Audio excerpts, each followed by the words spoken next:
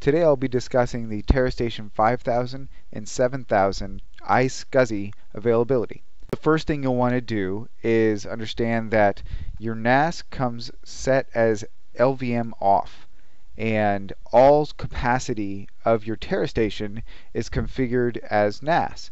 So when you go into your folder setup and create a new share and do your root level permissions and you handle SMB, AFP, FTP, and all of these services, all of these run off of your NAS as NAS.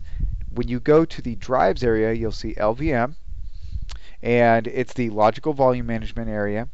What it's going to do is allow you to take your RAID array, and it's going to require formatting it. So any data that you have on there is going to be deleted and erased. So you'll want to make a copy of it and back it up before going any further.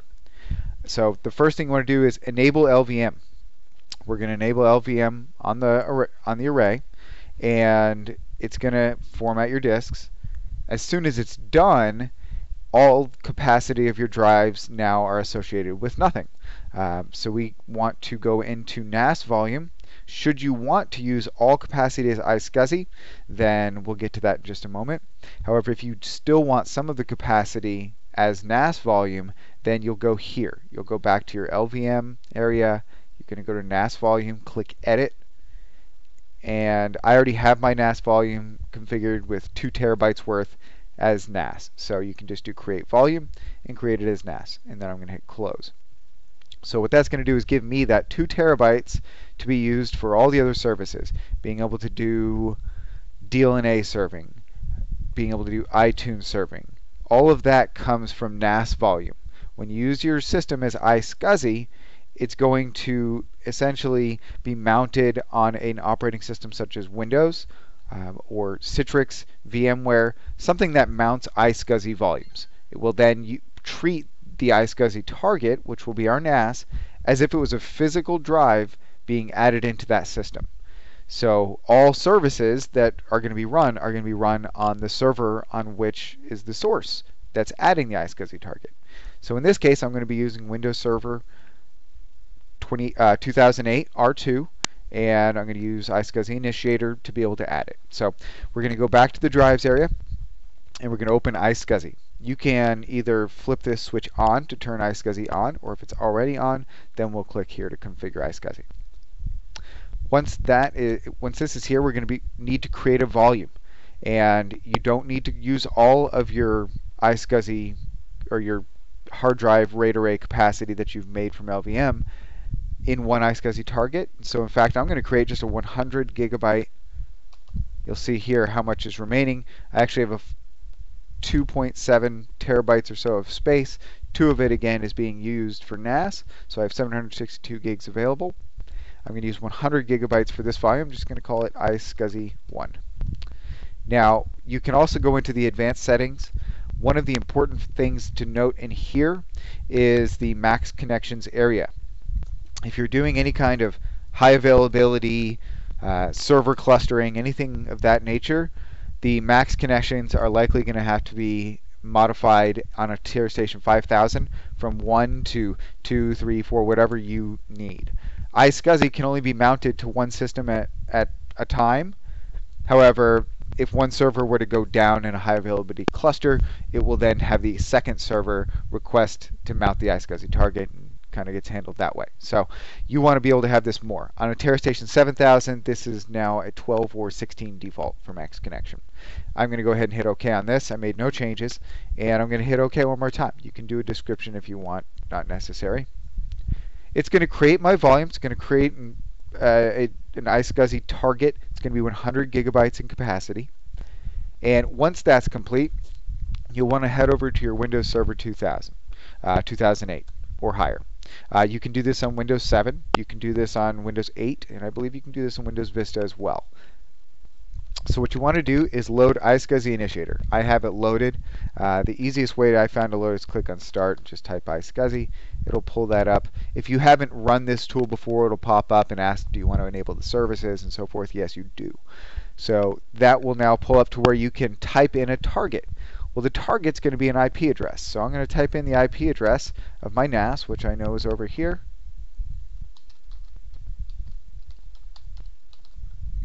And I'm not going to hit quick connect yet. We could, but I won't. I'm going to wait till this is done creating its volume, and I'll show you some more of this. So I'll copy this IP. You could directly, if you wanted to, add it in as a favorite target. You could add here if you know the mount point. It's easiest in Windows to do it here. Click Quick Connect. You'll see here I have a job completed. My iSCSI is done. I'm going to go ahead and quick connect it. This goes out. It's going to find what's the IQN, which is the unique identifier to be able to connect to your NAS. You don't have to use the IQN or know the IQN. But it's going to show you what the actual IQN is here. And it's going to show it's now connected. When you do quick connect, it's automatically going to connect to it. So I'm going to hit done. It's logged in.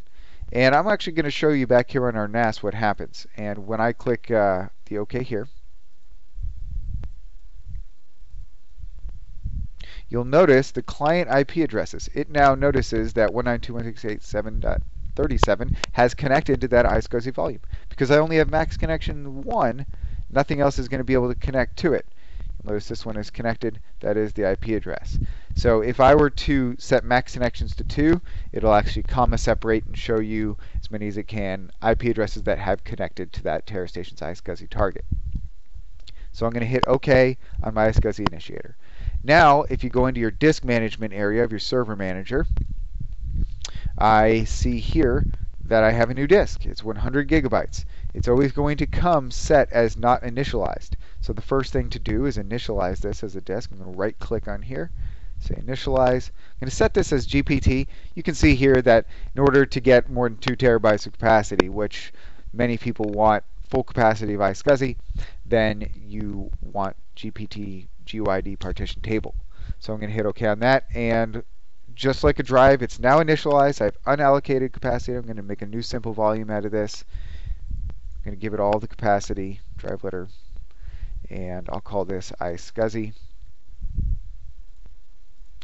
And I'm doing a quick format. So this won't take too long to format. Windows should do that very quickly. Now, let me show you another thing you can do. You can go back and create a new iSCSI target. Again, I didn't use all my capacity, so I'll create another 100 gigabyte target. I'm going to call this iSCSI 2. I'm going to use the default settings.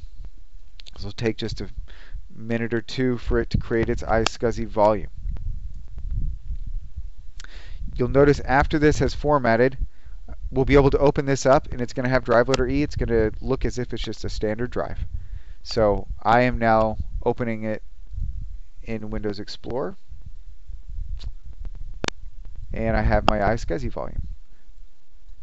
I can go in here and create a new directory. I'll just call this test, and then I'm going to create a new file, maybe a new text file, and call this test as well. So you use this as if it was a standard physical hard drive that's being installed. All of the advanced sharing and security is going to be done through Windows because it is now associated with Windows. So not all of this can be done file and folder level. So I can go in here to this specific file, and I can go into my either edit or advanced. Maybe I want to change all my permissions, and I'll add a user.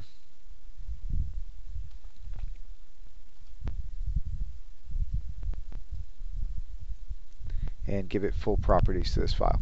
So I can restrict this as if it was a standard Windows drive. So this is going to give somebody with a NAS file and folder level permissions. By doing it through iSCSI, you can have that managed on the actual server itself. Where if I went into our NAS and went to the share, that's root directory level permissions. File and folder level all inherit the permission level of the root directory of the NAS share.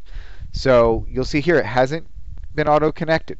Now I'm going to go back to my iSCSI target, or iSCSI Initiator, and I'm going to go ahead and type that IP address in again.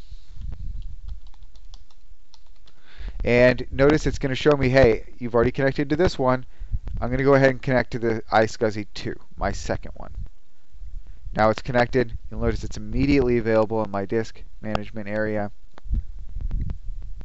these targets are going to reboot automatically. If I reboot this web server or this WSS server, it is automatically going to pull those iSCSI targets up on reboot. If I reboot the NAS, this iSCSI initiator is going to continually wait for that NAS to reboot. Once the iSCSI is available, it's going to mount that target each time. So I'm going to go ahead and I'm not going to actually create this, format this. I do have to initialize it again, which I'm going to do here.